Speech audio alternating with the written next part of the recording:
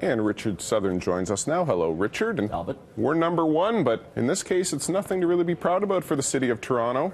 No. Orkin, you know, the pest control guys, Yeah. Talbot, they have released their third annual list of the rattiest cities in Ontario. Which cities has the most rats? Yuck. Well, Toronto's number one.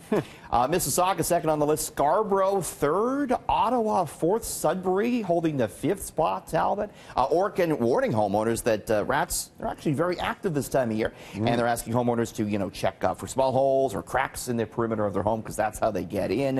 You know, rough estimates put the number of rats in Toronto in the tens of thousands, most of them located in the downtown area. Are you rat-free? Is your home rat-free? I believe I'm rat-free. I mean, I don't see any signs of rats. And you know what? I would have thought that Ottawa would have taken this. It has the highest concentration of politicians. Ba-bum, rim shot. Very good, Talbot. Well, you know what, Richard? Rats are actually a delicacy in some cultures, and they could even be perceived as a health food depending on how the menu's written. What's this about? So this is interesting. A new study from Ohio State University finds diners are more likely to order food from a healthy restaurant when the menu font looks handwritten, Talbot, okay? They think that signals that the food is of better quality for them. Restaurants are really cluing into this. Many use design elements to influence consumers. Fast food restaurants sometimes display photos of salads or bottled waters on their menus to make people believe that it's more healthy than it is, even the burgers and the fries.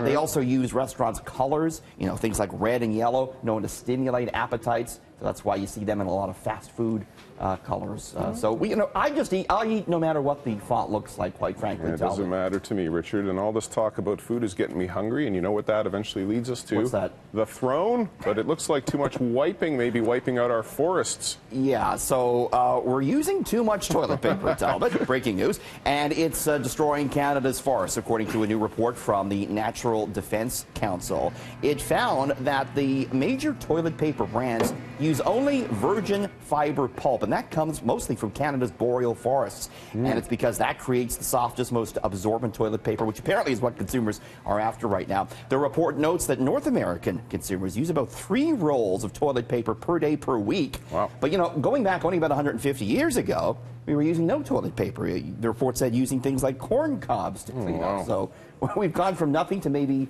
too much. This is a big problem, Talbot. What do you think we should do about it? Well, you know what, Richard? I think there is a pretty simple solution to this. If you want to save the trees from the leaves to the bark, embrace the skid mark. Oh, my goodness. Thanks, Talbot. Thanks, Richard.